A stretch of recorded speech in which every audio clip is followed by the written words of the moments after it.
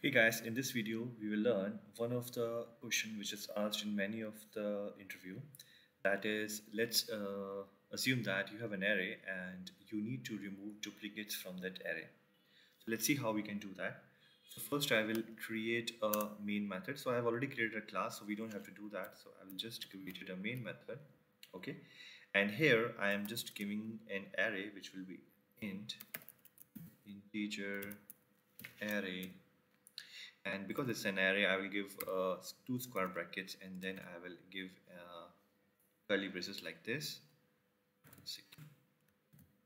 Okay, and here I can give any number like 2 comma 3 comma 5 comma 7 comma 7 comma 11 comma 11 comma 12. Okay, so if you see that I've given some duplicates value here, like 7 and 11 are the duplicates value. Okay, so in order to resolve this problem, first we will think what are the different ways we can do that, and we can choose any way. So what I'm thinking, that I can create a different array which is a blank at the beginning, and I will try to store all the values. I will pick these values and I will store that values in that array. In case if the value is getting repeating, I will not store into that, and in the end I will get a array which is where there is no duplicates value. Okay, so there are different ways you can use some inbuilt functions also, but I want to make it raw so that you can because the interview can ask you that you have to create the entire program. You cannot use predefined functions to do that, or you cannot have some set which does not allow duplicates, all those things.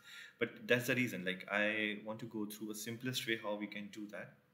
So what I will do, I will create one array list. Okay, so array list is something type of a list, and that's an array, and that we can add the values on runtime into that. Okay, so for that I will declare here list, and that is of type integer. Okay, and here I will give some names. So I will say array list. Okay, and here I will give new array list integer.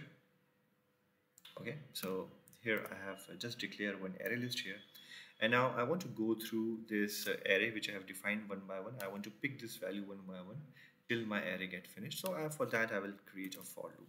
Okay, so I will say for int I equal to 1 or 0, because the array index starts from 0, and then I will say I less than integer array dot length. Okay, and then I will say I plus plus. Okay, see, right now I'm giving value 0 here because this array starts from index 0. Okay, so when I say integer array dot length, so if you see that the numbers, I have the 8 numbers here, so it will give me 8, but the loop will go from 0 to 7. The reason is I'm giving less than here. Okay, that is the reason the loop will go from 0 to 7. Okay, so that's a for loop.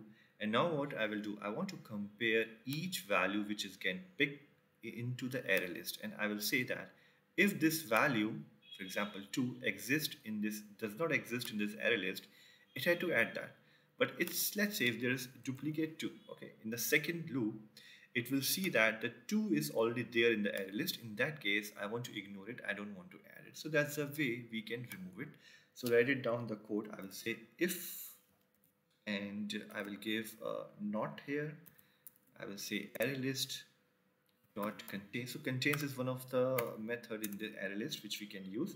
So I am saying that if this array list does not contain, what does not contain? This integer array value, the first value. Okay, I'm giving I because I will get changed in every loop. If it does not contain, then it will add this into array list. Okay, and it will add this value. Okay, and now in the second loop, let's see, I am on this second loop, it will again pick this, and it will see, and it will do a comparison.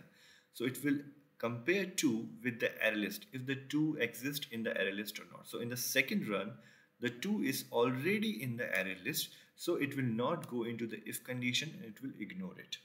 Okay, so that's the way we can remove the duplicate. So very simple program how we can remove the duplicate. Now you can just print it. So system.out.println, and here I can directly type the entire array list. Okay, and now let's try to run it.